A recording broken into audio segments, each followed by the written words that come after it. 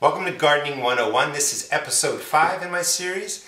We are going to talk today about starting tomato seeds indoors. I'm going to show you how to get them started in these containers. Talk about different container size because not everybody needs this many tomato seed starts. So you can start them in something like this. I'll talk about that.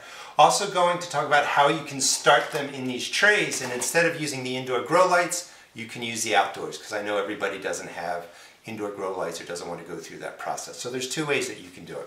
We're going to talk about eggshells. I'm going to show you, really talk to you about how you can use them in a compost pile, and you basically want to break them down nice and finely like that.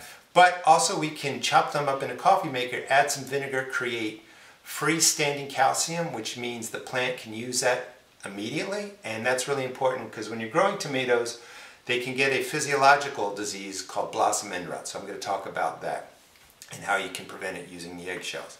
Also going to cover what are good transplants to buy at Home Depot, Lowe's, or Walmart, because those plants can do perfectly well. But if you're spending $3 or $4, I want to make sure you're buying the plants that make good transplants. There's a whole set of plants that you shouldn't buy as seed starts there and spend, $3 for.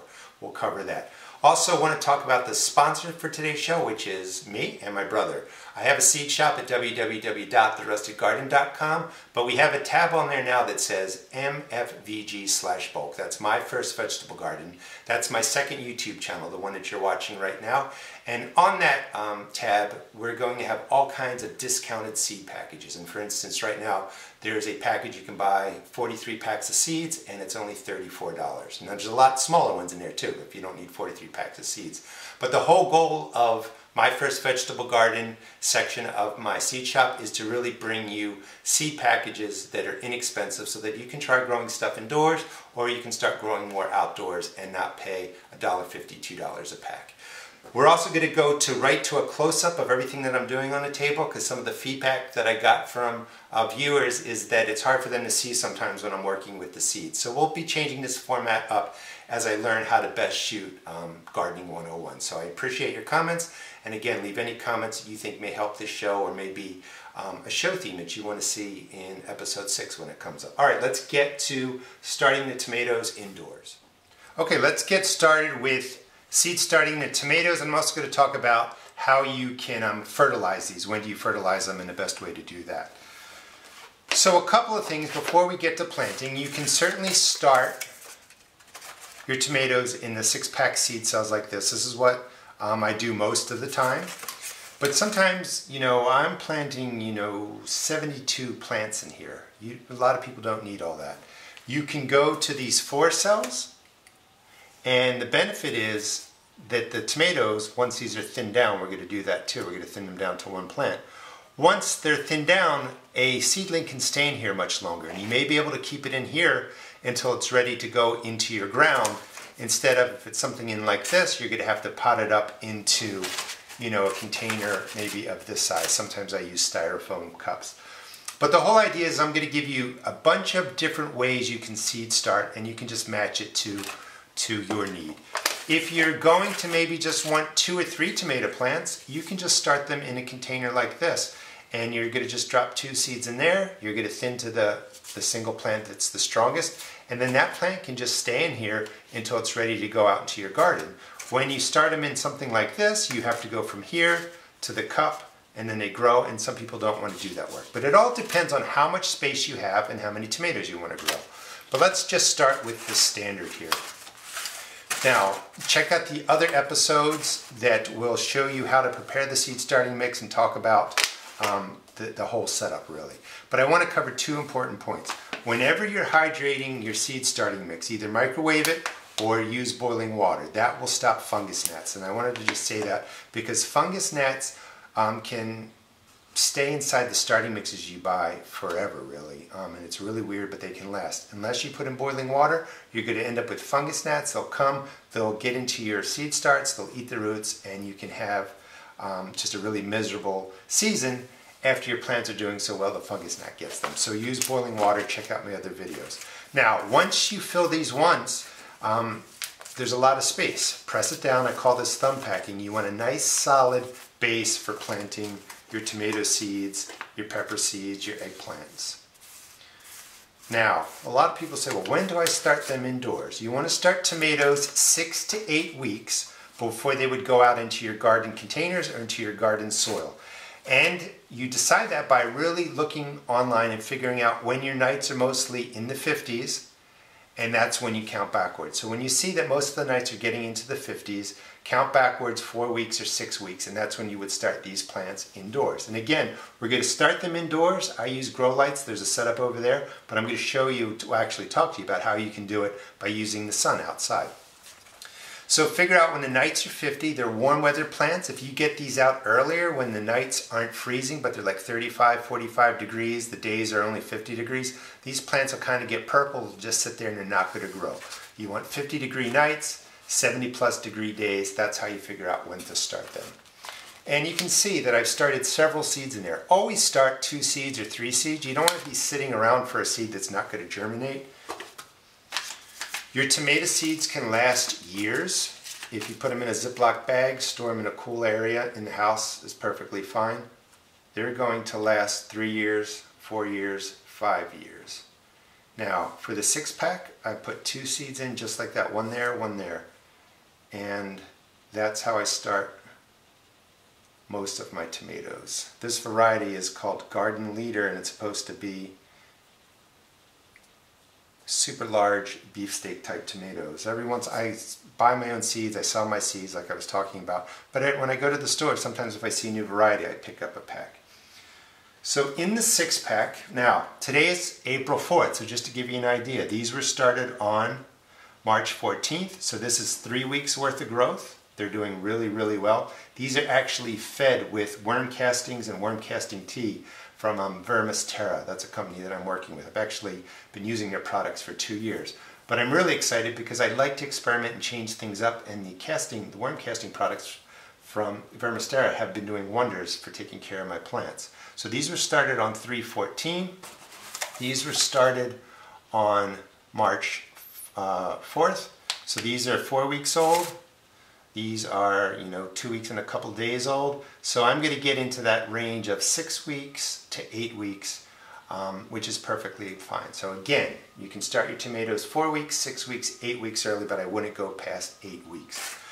Here they are in seed cell, and this is all I do. Don't worry about the depth. I did experiments where I planted some seeds down here. They all germinated and came up, but about 1/4 inch to 1/2 inch deep. Just press them down. They move, that's perfectly fine. Cover them up. I like to take the time to press in the soil to make it look nice, and this helps with figuring out when to water. So this is pre-moistened with the boiling water, so I don't have any fungus gnat eggs in there. When this lightens to a light brown, that's when I know that I'm going to need to water. I'll talk about that in a second. So then go ahead, put in your tag, make sure you label it, set the date, and then you're good to go. And you can start these under grow lights, and if you're going to do grow lights, you want the lights on 18 hours, drop the lights to about 1 inch over there. Once they germinate, leave the lights on this close, 18 hours. After 5 to 7 days, you could raise the lights a little bit if you want, but you want really intense light, and then you can cut the lighting down to about 16 hours, 14 to 16 hours. Now, you can also start them again in the 4 cells, and all we're going to really do with these, let me find one, and again, see how I started multiple seeds. The ones here didn't germinate, so let me get a set where they all came up. So the germination rate is going to vary sometimes on the varieties. Tomatoes will come up if it's about 70 degrees, 75 degrees indoors under lights. They'll sprout in anywhere from 4 to 7 days. So just go through, take out the weakest ones, and just cut them. If you pull them out, you're also going to be pulling out the root systems, but they're going to damage the roots from the plant that you're keeping in there. So I just like to cut them. And you're going to thin it down to the strongest one. Alright, so that's all you do. So these are thinned down, and they're thinned down after about 3 to 4 weeks worth of growth.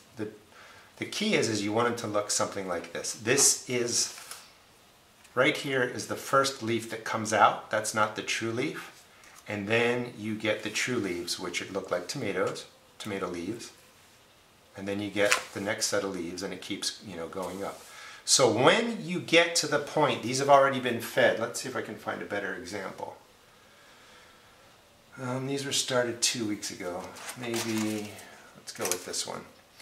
When your tomatoes get to this point, here we go, where the true leaves are starting to come out right here. So again, these are the leaves that first break out, and then the true leaves form. When they come out, that's when you want to feed them. Now I feed them, right now I'm feeding them worm casting tea, and that's 2 ounces per gallon.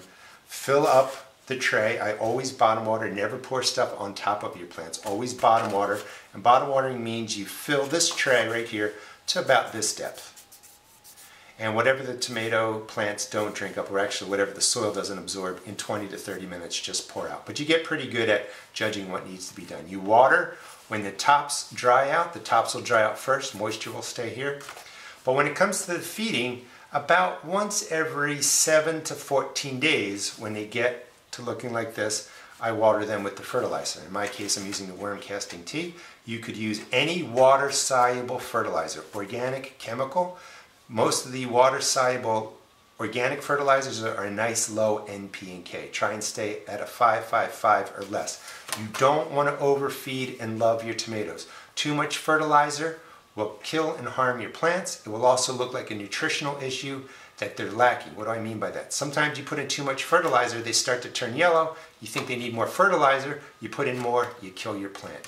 Very little fertilizer. When you go to the chemical fertilizers like Miracle-Gro, they're perfectly fine, but they're like a 24 nitrogen, I don't know, 16 phosphorus, 18 whatever.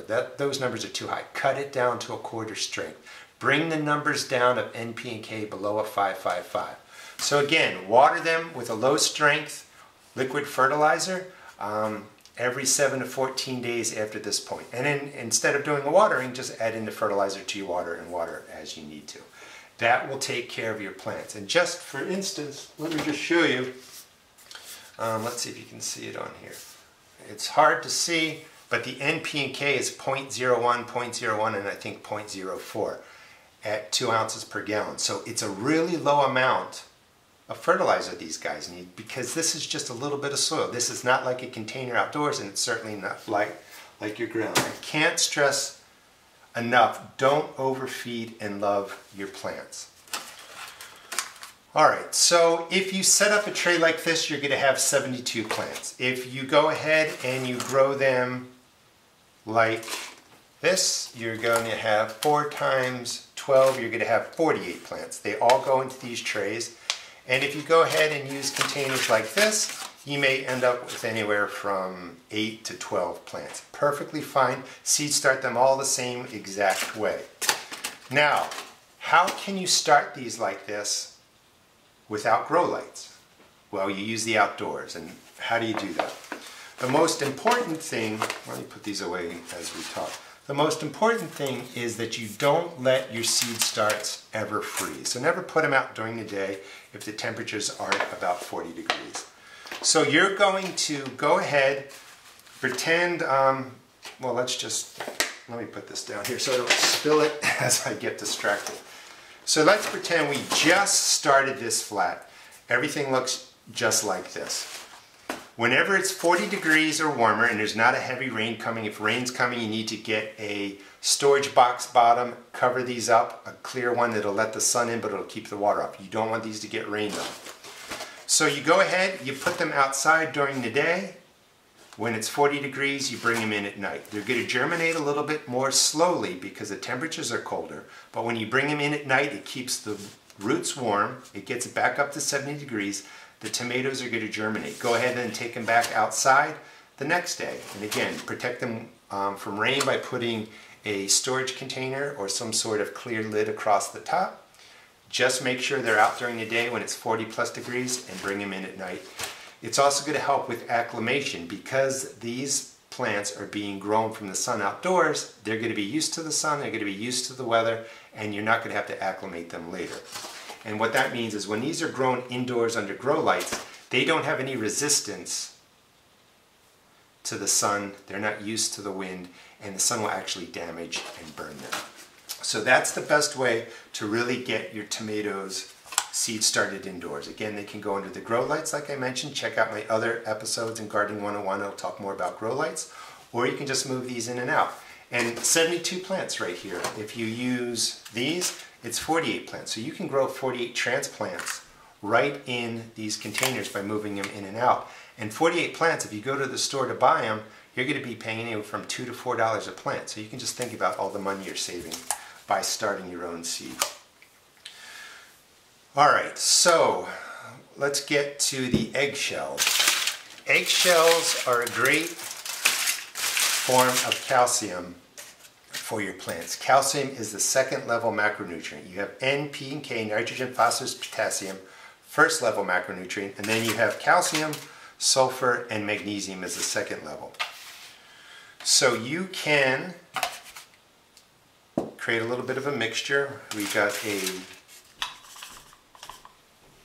coffee grinder here. I'm going to show you how to do that. So when you crack open an egg, save it. You want to heat them in an oven for about 20 to 30 minutes at 200 degrees. Dry it out, peel out any bacteria or anything like that. Do not throw your eggs like this into a compost pile. They will take forever to break down. You want to crush them up, into coarse, somewhat fine pieces, and it'll look just like that. So just crush them all up. When you crush up eggshells, you increase the surface area. Crush them up as much as you want. By increasing the surface area, the soil biology, the bacteria and stuff gets in and around the cracks of the shells. You have more surface area, they break down more quickly. A plant can't use eggshell calcium like this. It's not a free form of calcium. This is a slow release form of calcium, so if you're throwing this in your compost pile or throwing it into your garden, over the year, the soil biology is going to break it down, it's going to free up the calcium, and your plant will be able to absorb it and pull it into the root system. So for this to work, you need freestanding calcium. And that's basically called water-soluble calcium. Let me get this out of the way. Now you can speed this up, so this could go right onto your compost pile, this could go into your garden bed. If you're going to use it in a container, I recommend doing this. Take the crushed eggshell. I got some in here already from a previous video on my other channel. And you're going to grind it up. You want to pulverize it up so it's nice and fine. You can see sort of the smoke coming off. That's all eggshell. Now, the finer it is, the more quickly the soil biology is going to break it down. This is how I like to set it up. Just keep it dry, and I put in about 2 tablespoons, 3 tablespoons into your containers. 2 or 3 tablespoons into 5 gallons. You can adjust however you want. And that's when you're setting up the container, 2 or 3 tablespoons. This will break down over the season, will release the calcium, but you can also speed it up. Put this into a gallon of water, take 1 tablespoon of the eggshell, use plain old white vinegar, it's inexpensive. You're going to create a chemical reaction. The acidity of the vinegar will react with the calcium carbonate. I don't know if you can hear it, but you can see it. It starts to bubble. So the vinegar and the calcium react. What the vinegar does is it breaks the calcium off of the calcium carbonate, to keep it simple. And that calcium is free. That calcium can mix with water. You would mix 1 or 2 tablespoons into a gallon of water at the time that you want to use it. Shake it up. Pour the whole gallon, 1 gallon per 5-gallon container. That's going to send in free calcium into the root system of your plant, and it will be able to use it right away. So let me just recap. So it's still dissolving. Let this sit for about 30 minutes before you would go and put it, into a gallon of water. So keep everything dry, just like this. 2 or 3 tablespoons into a 5-gallon container when you set up your container. And then you can do this about once a month. You don't have to worry about it when the plant is small, but when the plant gets to about this size and the fruit starts to form, go ahead and make this up. 1 tablespoon into here of the eggshell, 1 tablespoon of vinegar, let it sit 30 minutes, pour it right into some water, pour that 1 gallon of water right into your 5-gallon plant. That's how you can prevent blossom end rot. Now, the acidity from the vinegar is neutralized by the eggshell at this ratio, so you're not going to harm your plant with, the acid vinegar. You're not going to change the pH, but that's how you would do it. All right, let me clean this up and then we'll sit down. I'm going to show you the seed packs that I have on sale at my First Vegetable Garden tab on my YouTube channel, and I will put a link right to that in the description. And we'll talk about what to buy and what not to buy at the stores like Home Depot and stuff in the way of transplants. All right, so if you have questions about anything I talked about today, leave a comment. I get back to 98% of all the comments, so if you leave something, I'm going to probably read it and I will respond usually within 24 hours. Before we get to what to buy and not to buy at stores, here is the seed package that is available. It's 43 packs of seeds, and you can just see an idea. Pictures on there. On the back are instructions on how to plant. And again, 43 packs for $34, save a lot of money. You can get 8 packs of tomatoes for about $8, all kinds of different packages. Here's a mesclun mix. This is a 1 ounce. You'll get 2 bags for, I think, $5.95. That's a lot of lettuce. You can keep that for a year or two too. So please check it out. Check out the description. I'll put a direct link to where you can find the products. So when you go to Home Depot, when you go to Lowe's, when you go to Walmart, tip number 1. It's so important that you buy the transplants within a week to 10 days at the most from when they come off the truck. I know that sounds funny, but once a tomato plant is sitting there past 7-10 days, they run out of food, they're not watered regularly, you're buying damaged plants. So you really want to talk to your local transplant seller, Home Depot, Lowe's, Walmart, wherever you're buying it, and try and figure out when the new shipments come in, because they'll sit there sometimes 2 weeks, 3 weeks, 4 weeks. You'll see tomatoes that are yellowing, turning purple. That's all because they don't have enough nutrition. So tip 1, buy the transplants within a week or so of them coming off the truck. That's when they're healthy. The plants that you don't want to buy, don't buy lettuce. You can start lettuce so easily in cells like this. This is about the size that you want it to be to transplant it.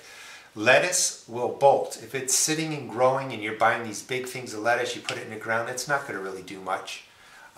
It's too expensive. Don't do it that way. You can direct sow lettuce seeds real easily. Just as soon as the freezing temperatures are gone, you can put your lettuce seeds out. You can start them like this.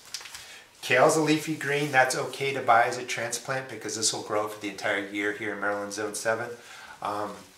So you got the leafy greens of kales, cabbages, they're all fine. You can buy Brussels sprouts, broccoli, those are all good transplants. But again, you want to get those early. Don't buy lettuce, that's just a waste of money. Don't buy peas. I show you in my videos how you can seed start peas, but you can just put them right into the ground. Buying peas is, again, a waste of money. So no lettuce, no peas.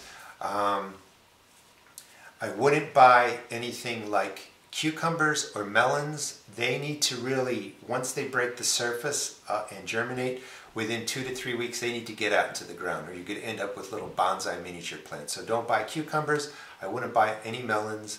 You just don't need to. They will start real easily out in the ground. Things that I would buy tomatoes, I would buy peppers, I would buy eggplant. They make great transplants from stores. And again, the plants that tend to need 6 or 8 weeks worth of growth are the plants you want to buy as transplants. Your herbs like thyme, oregano, I would buy. That's perfectly fine. Lavender, rosemary, great to buy. Do not buy basil. Buying basil is just a waste of money. You can get a pack of seeds. It has like 500 seeds in there. I actually sell them in my seed shop. They're inexpensive. You can start them in cells just like this. And again, you could do lettuce. You could do basil in here, for instance, and you could just take this in and out of the door outside like I was explaining to you, and you'll have plenty of seed starts that way, or just direct sow them. When you buy the basil, it's usually big, it's getting to the point it wants to flower, and you're just not going to get a healthy plant. Direct sow your basil or seed started indoors. Let me just think real quick if there's anything else that I wouldn't buy. And if you have a choice between onion bulbs, which I explained in the video, or the onion bunches, which are the long green onions that are like, baby onions, buy the bunches. They do much better. So when you transplant them into your garden, they're going to have a greater chance to bulb and form a great size onion. When you buy the miniature onions, the little baby onions, they think they've already grown a year, so when you put them in the ground, sometimes they rush to flower. So I wouldn't buy the bulbs. And finally, real quick, I did, I think episode 3 was about the fruit and vegetable stock that you can buy there. I went into Home Depot today to buy some stuff. And all those grapes, the blueberries, the goji berries, that were all put out about 8 weeks ago, they had all this great green growing that was dying off and stuff like that. My point is, when you see those boxed fruits, you want to buy them again within a week or 2 of them getting out there. And they usually go out when I did that video, so it may be like maybe 6 or 8 weeks ago. So don't buy the fruit boxes right now. Those plants have sprouted, they're drying out, they're weak, they're just not really worth buying. So I hope you enjoyed the video. Hope it gave you some ideas of how you can seed start your tomatoes indoors under grow lights. Also, you know, take them outside if you don't want to set up a grow light system, and ways that you can use calcium, you can use eggshells for calcium in your garden. Episode 6 will be out in about 3 weeks. Leave comments on what you would like to see, and please check out my First Vegetable Garden tab at my seed shop. It's really, really nicely discounted, and let me know what you might like to see sold. I'll be able to track it down and hopefully get it up there and sell it at a price that's really reasonable. Thanks for watching.